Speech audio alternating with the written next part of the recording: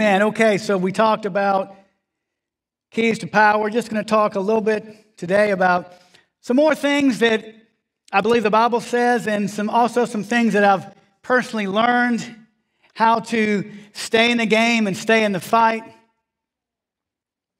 You know, it's not necessarily how you start, but it's how you finish.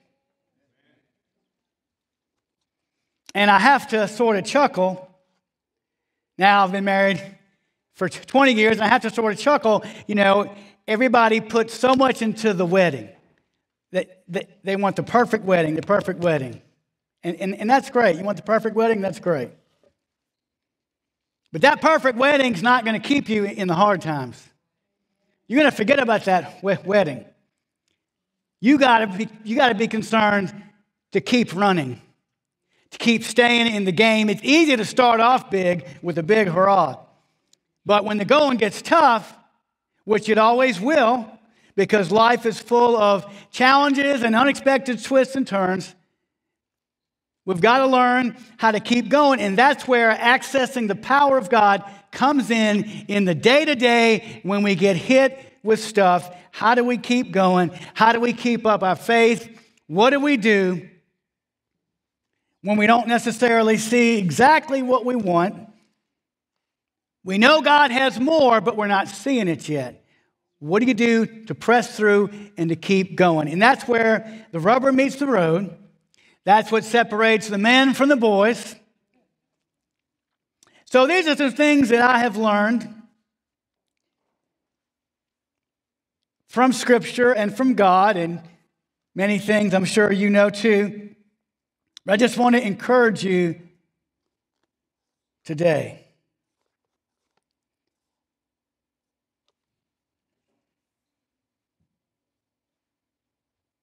So turn to Deuteronomy chapter 8.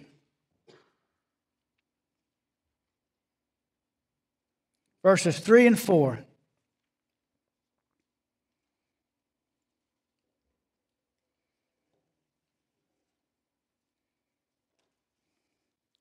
says, He humbled you and let you be hungry and fed you with manna which you did not know, nor did your fathers know, that He might make you understand that man does not live by bread alone, but man lives by everything that proceeds out of the mouth of the Lord.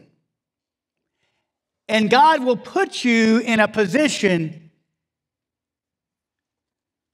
of total dependence upon Him. We're always in that position anyway, but sometimes God will put you in that position and teach you something, make you realize that you're going to make it, but you're going to make it through the power of His Word, through what He says.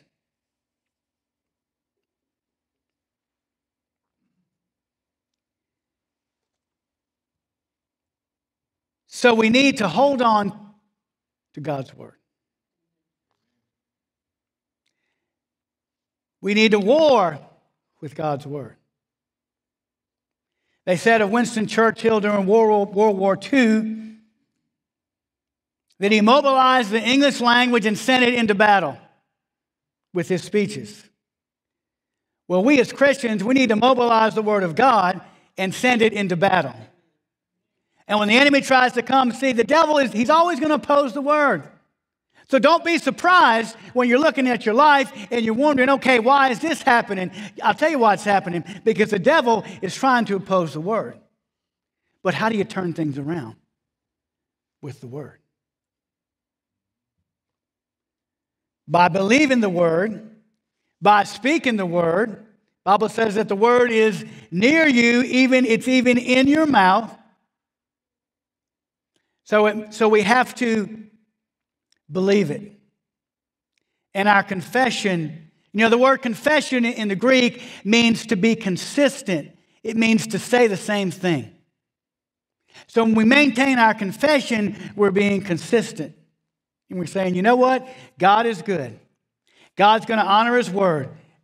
I believe it. The devil may try to throw something at you. Well, look at this, look at that. Well, the Bible says, but this or that. And you say, no, I'm going to believe God. I'm going to honor His Word. And my confession, I'm going to keep my confession pure. In other words, I'm going to be consistent. See, turn to James.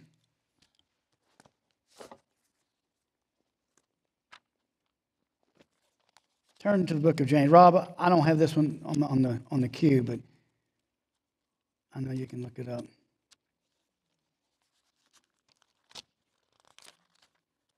Turn to the book of James.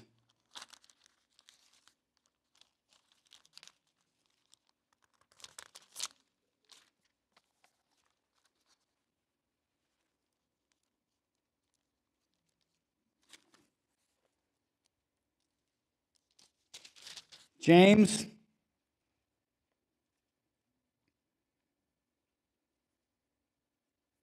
In verse 5, he's talking about wisdom. Ask of God, and he will give it. In verse 6 says, but he must ask in faith without any doubting, for the one who doubts is like the surf of the sea, driven and tossed by the wind. For that man ought not to expect that he will receive anything from the Lord. He's a double-minded man, unstable in all of his ways. How do we ask in faith? We ask believing that we already have received it. The Bible says that faith is the title deed. We receive it. So you pray and you believe that God has already appropriated everything in your prayer. You say, God, I know you're going to do this. I don't always know how. We don't always understand how God's going to do it, but we know God's going to do something. In fact, most of the time, we don't know how God's going to do it, and God always surprises us, but he always does it the best way. Isn't that good? God always exceeds our expectations because he always has the better way. His ways are higher than our ways. So to be double-minded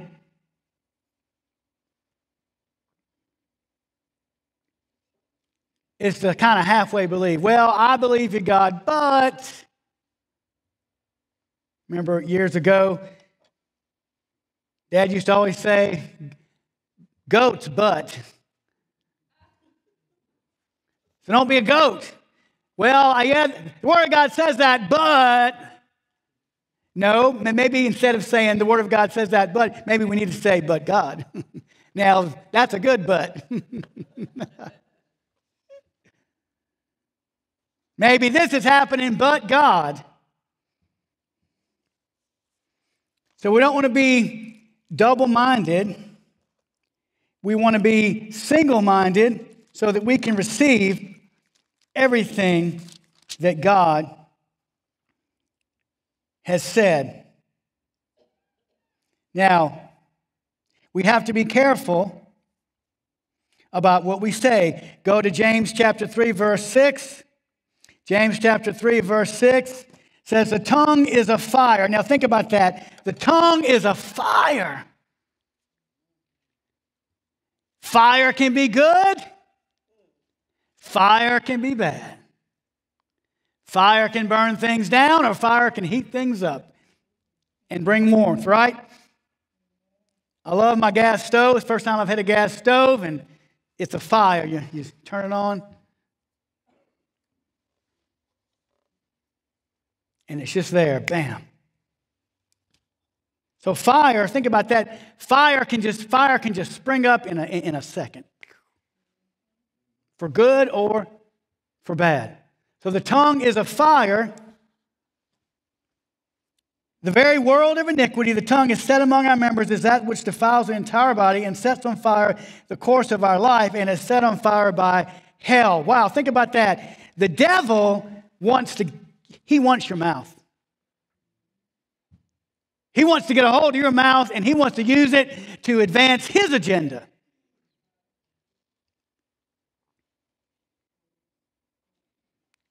Don't advance the devil's agenda. Watch what you say. When you speak not according to God's word, you are advancing Satan's agenda in your life. The angels are listening. And as you speak words of faith, God dispatches those angels on your behalf. But if you're not speaking words of faith, and if you're saying all kind of stuff that you shouldn't say, then the devil comes in. Great.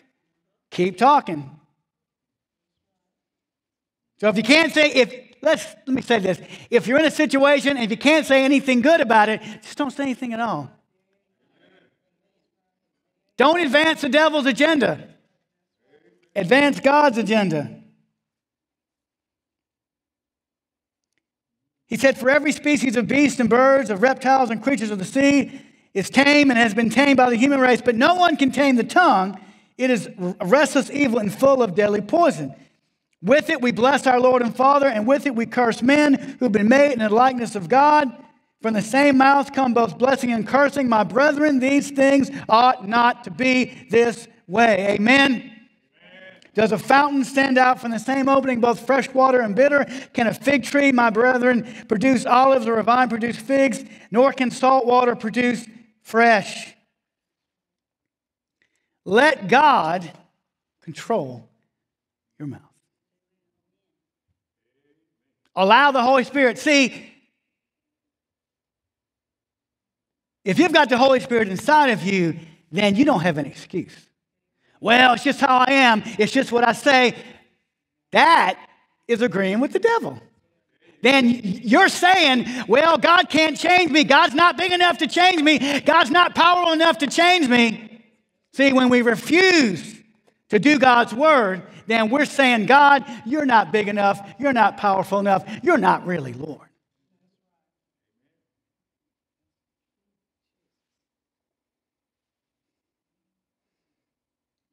So let us all, talking to myself too, watch what we say. I'm learning more that it's so important when you're staring down the face of an adverse situation that you do not promote the devil's agenda in your life. Why? Because God is good. He's full of light. There's no darkness in him whatsoever. He's the best thing ever. So our confession needs to be consistent. We need to say the same things all the time. And we need to believe them too, because with the heart one believes, and with the mouth one confesses. So our confession needs to come from what's already in our heart.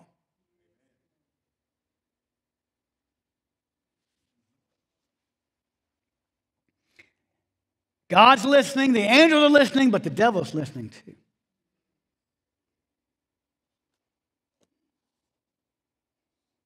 And I've been in some situations where I knew that if I spoke the wrong words, that situation was going to go the wrong way. I mean, I just knew in my spirit, like the Holy Spirit was saying, Clayton, hush. Hush.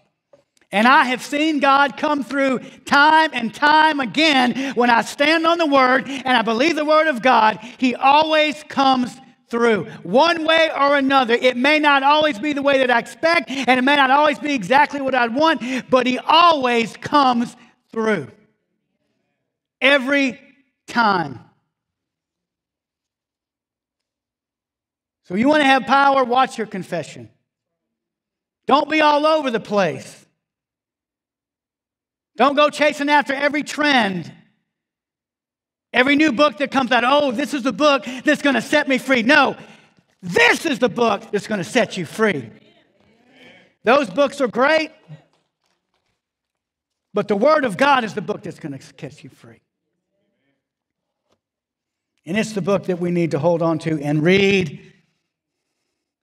Don't just look at it on your phone every now and then.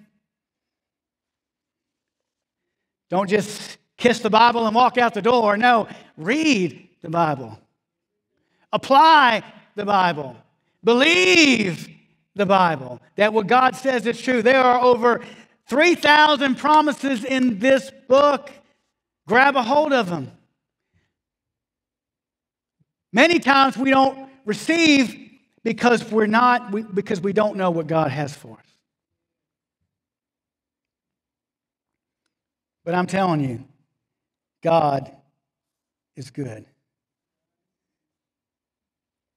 So we live by the word of God. That's how we live.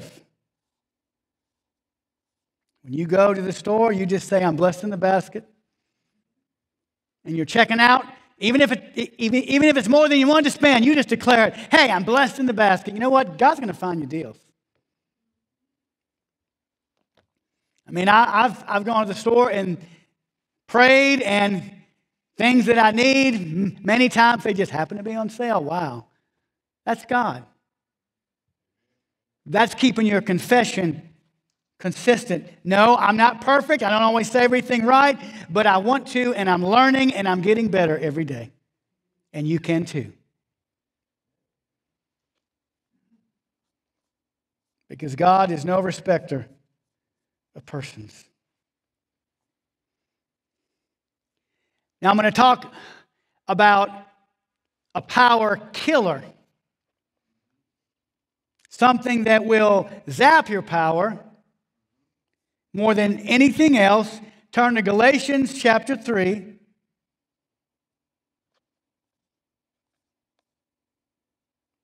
I'm sorry, Galatians chapter 1, verse 10. Now here's the situation. Gentiles were coming into the church. And of course, for thousands of years, the Jews had all these strict laws and dietary laws, so that the Gentiles were coming in, and they were not under those laws, but they were still devout Jews that were Christians that still wanted to adhere to those laws because it had just been a way of life for them. It had just been ingrained in them. So there was a lot of confusion sometimes for the Gentiles. What exactly do I do? What exactly do I not do? And so Galatians was written because basically what happened was Peter was acting like a Gentile when he was with Gentiles, but then when he was with a Jew, he was acting all Jewish and like you had to do all these things.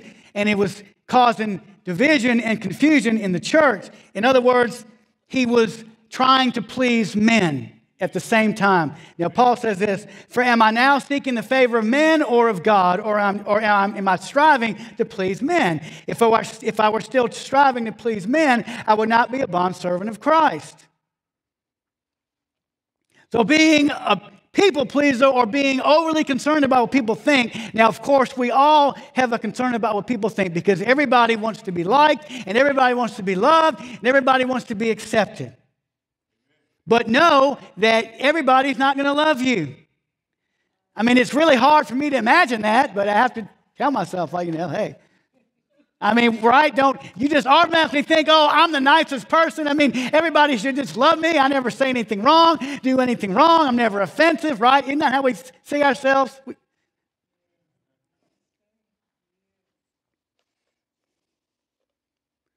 But our focus needs to be on pleasing God and obeying the word of God, because if we try to please men, it's going to zap us of our power. Turn to Galatians chapter 3. Galatians chapter 3, verse 2. Paul says, are you so foolish, having begun by the Spirit, or are you now being perfected by the flesh? Did you suffer so many things in vain, if indeed it was in vain? So then, does he who provides you with the Spirit and works miracles among you do it by the works of the law or by the hearing with faith? Sometimes, following the Holy Spirit may not be the most popular thing to do. When somebody says, oh, come and go see this movie with me, and you know it's not a good movie, and you have to say, I'm not going to go see that movie. Well, why? We went to see the Jesus Revolution, which was great. I encourage everybody to go see it. But they show previews, and there was a preview of a movie, and it was about demonic possession, and it was so real. I thought, man. I mean, it was so real. It almost seemed like it was actually happening. And you know what? It might have been.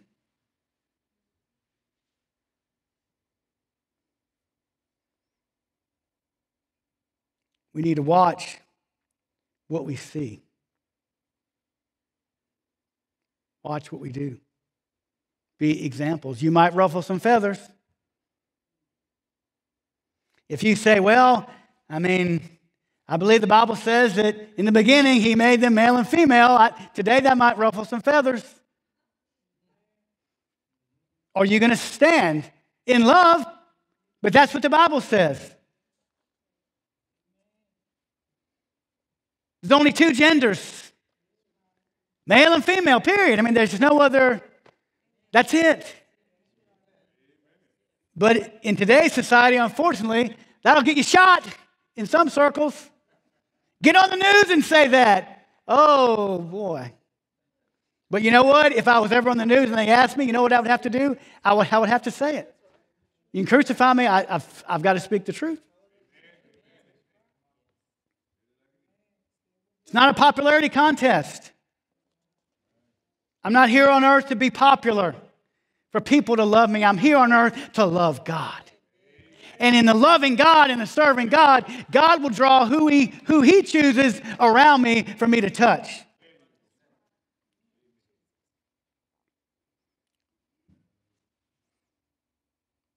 We need to just get it out of your head. It may not always be popular to serve the Lord. It may not always win friends and influence people. But you know what? I'm going to do it anyway. I'm going to serve God, and I'm going to obey Him, and I'm going to please Him, because you know what? He's the one that decides my eternity. I don't know about you, but I don't want to go to hell. Because you ever burned your finger? Yeah, one little tiny spot. Hurts, right? Well, can you imagine? You know what? God doesn't want you to go to hell either. That's why Jesus came, so no one would have to go to hell. No one has to go to hell. All we have to do is accept the free gift of salvation. That's all we have to do. And trust Him and believe Him. So God doesn't send anybody to hell. Our choices, what we decide for our eternity. We're going to choose Jesus. We're going to take a hold and say, yes, Jesus, I want the gift. I want the free gift, or are we going to reject it? Jesus has done everything that He can do. He's laid down His life. That's it. He has appropriated everything that we need for life and godliness. Now it's up to us to take hold of what God has done.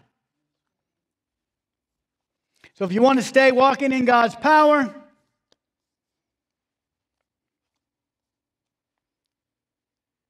keep the Word going before you. The Word of God spearheads everything. In fact,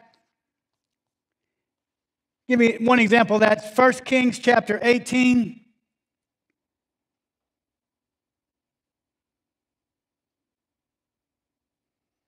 Now, this is a story. We're not going to read the story about the rain. I just want to read verse 46, and I want to point out something. 1 Kings chapter 18, verse 46.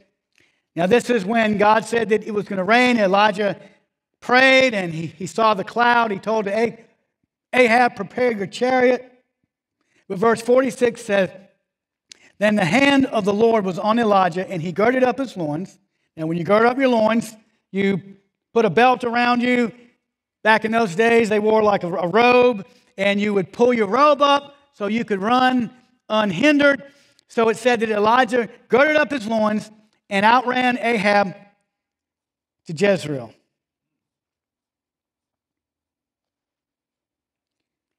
But historians tell us that what this means is that Elijah, he didn't necessarily outrun the chariot. It meant that Elijah was running ahead of the chariot.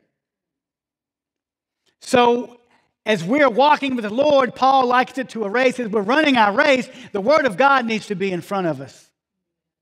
Always in our minds, preparing the way as we walk with God.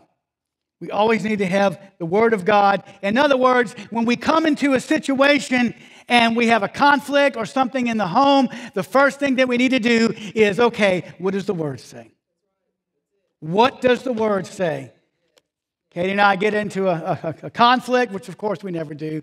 But if we ever did, then I would go to the Word and say, okay, what does the Word say about this? You're in a situation where you have to make a decision with your kids. Okay, what does the Word say?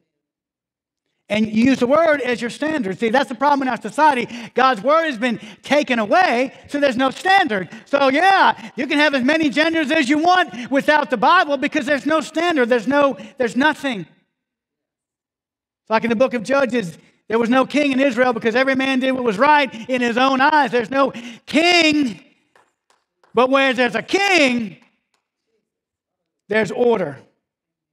There's standards. So we have to honor God's word. We have to follow God's word. Proverbs 29 verse 25 says, the fear of man brings a snare, but he who trusts in the Lord will be exalted. Wow, isn't that good? Doesn't matter who wants to talk against you, but when you fear God first and you trust in the Lord, God's going to open those doors for you. Nobody will be able to stop it because God is on the throne. And we trust in the Lord.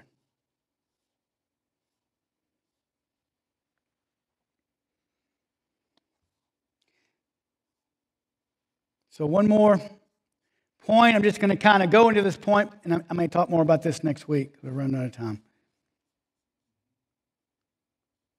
Turn to Isaiah chapter 6. Isaiah chapter 6, verse 1. Now, Isaiah, he had it rough.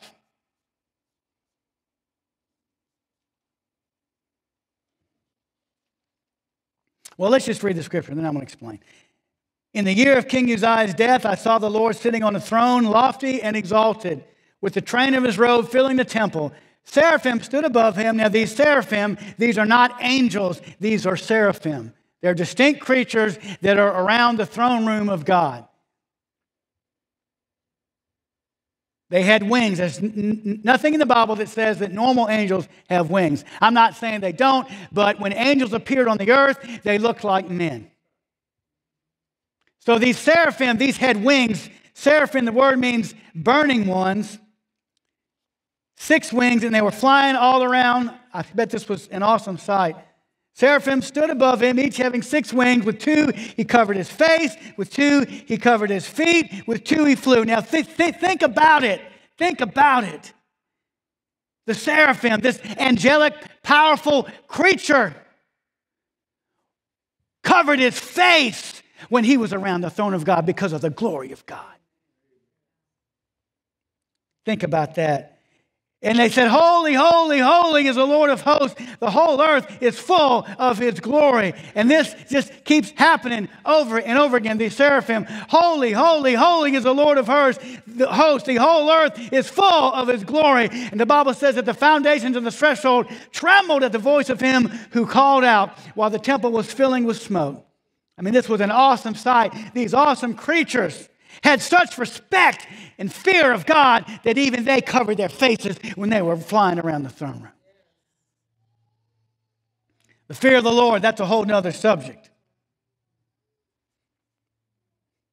And what was Isaiah's response? Woe is me, for I am ruined. When we come in contact with God's glory to some degree, we understand who he is and we understand who we are.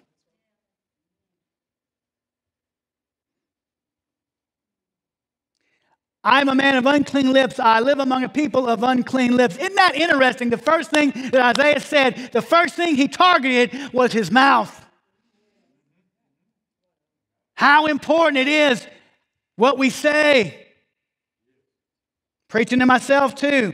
It's very important. I am a man of unclean lips. I live among a people of unclean lips. For my eyes have seen the King, the Lord of hosts. And again, what Isaiah saw was just a glimpse. Because you in your mortal body, you could not contain the full glory of God. So we can only see God as he reveals himself to us in this natural body. I mean, we just get a taste of his glory. Just a drop, just a glimpse. God is so incredibly powerful that he has to reveal himself to us in limited ways so we can handle it.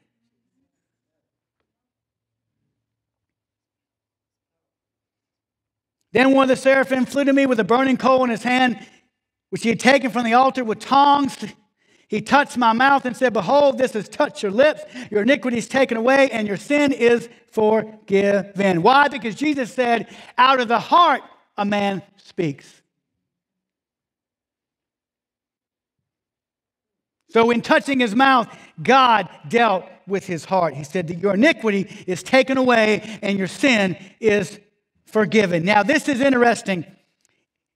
He starts it off with, in the year of King Uzziah's death. King Uzziah was a very successful king. It was only the last 15 years of his life. When he entered the temple, and he wasn't supposed to, he became a leper and he lived in seclusion. But under his reign, Israel prospered.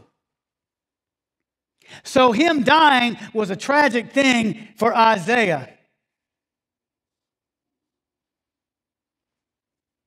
And I think what God was communicating to Isaiah was that a great king may have left the earth, but the King of Kings and the Lord of Lords is still on the throne. And I think what God is saying to us today is that there is no man-centered solution to fix our nation. We've got to have a God-centered solution. Only God can fix this, and our eyes need to be fixed on the Lord. I mean, the problems are too immense. Yes, it's important. We need to pray. We need righteous men and women to be in office and in governmental positions. Amen. We have a free country. Vote. Get the right people in. I agree with all of that. But the root of our problem is that we need God. And only God can turn it around. Man can't turn it around. And this is the message that God was speaking to Isaiah. See, when all else fails, you remember that the king is on the throne. When you don't know what to do, you remember that the king is on the throne. And he rules and he reigns.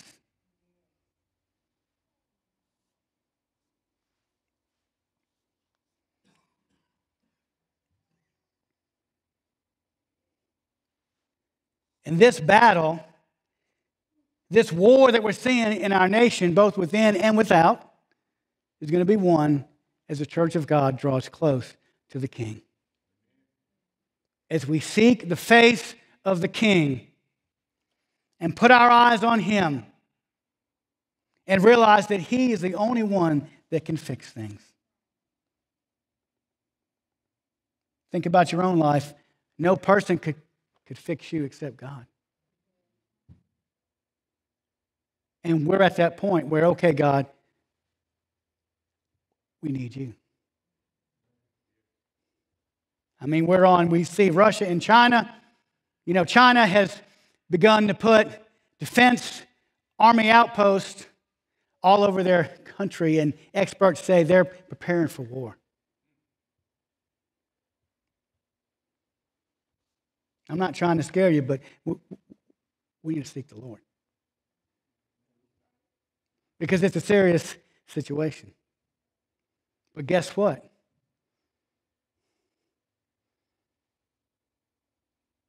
In the year of King Uzziah's death, I saw the Lord sitting on the throne, lofty and exalted. And God is bigger than any problem. God is bigger than any dictator, than any world ruler. He rules over all, and I believe that the prayers of His people can change things in this country. And I believe that it will. Because I see the church rising up. There was a group of people at the Capitol yesterday, and we were all there, and yeah, it was freezing cold, but we were worshiping God, and God was doing something, and I know God was pleased with our sacrifice. So every state capital is going to have that. Isn't that amazing? So you know what I say? This is a day of incredible opportunity. This is a day to look and pray and seek the face of God and see God move in extraordinary ways in your life. both in your relationships, press in your finances. Don't look at everything. Just say, God, you're the blesser. I believe you, God, that you're going to open up the windows of heaven over my life. I don't know how, I don't know when, but I know that when I pray, that my God will supply all of my needs according to his riches and glory. Amen. The Lord says in the book of Psalms, the Lord God is a sun and a shield. He gives grace and glory, and no good thing will he withhold from those who walk uprightly. We need to start ourselves up with the word of God and say, I believe, God, that we're going to prosper in this hour. Amen. The church is going to rise up and prosper. Amen. God wants to bless you. God wants to bless your finances. He wants to bless your marriage. He wants to bless your relationships. He wants to exalt your children. He wants to put the fire of God upon your household. In the last days, I will pour out my spirit upon all flesh. That's what the word of God says. We need to put that in front of us and mobilize and say, yes, we want the fire on our children, on our grandchildren, amen. We want to see this thing press forward because the kingdom of God is advancing. We're not retreating. We're not going back, but we're pressing forward, amen, to the prize. That needs to be our confession. I believe you, God. I believe increase. Hey, you need a raise? You ask God, God, I need a raise. I call it forth. I call it forth from heaven. I need financial increase. You speak it forth. You send the word of God before you, and you call it forth. You need healing in your body. You call it forth.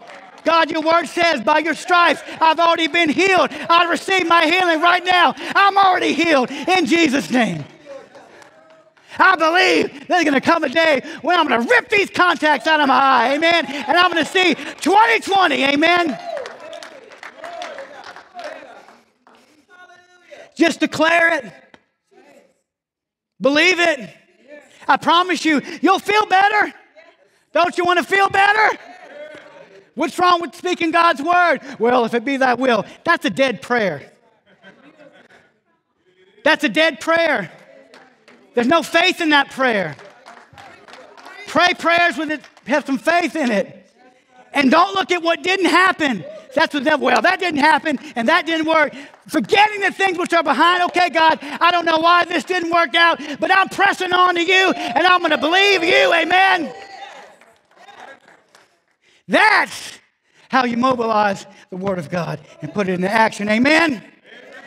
So this week, I want you to mobilize the word of God and you claim those promises, and no matter how you feel, no matter what it looks like, you speak the word of God over your life. You be single-minded. You make your confession consistent. A consistent confession will bring down heaven. Amen. So just know,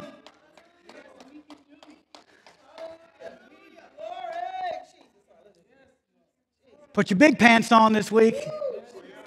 We all have to do that, right? I'm gonna believe God. I'm gonna trust God. I'm not gonna tell God how He's gonna do it. I'm just gonna believe God. Amen.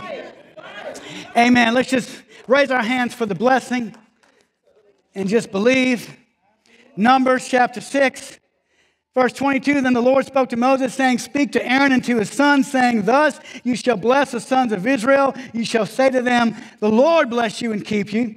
The Lord make his face shine on you and be gracious to you. The Lord lift up his countenance on you and give you peace. So they shall invoke my name on the sons of Israel, and I then will bless them." So I'm telling you, this week, it's not a matter of, is God going to bless me this week? No, God's going to bless you this week. Amen.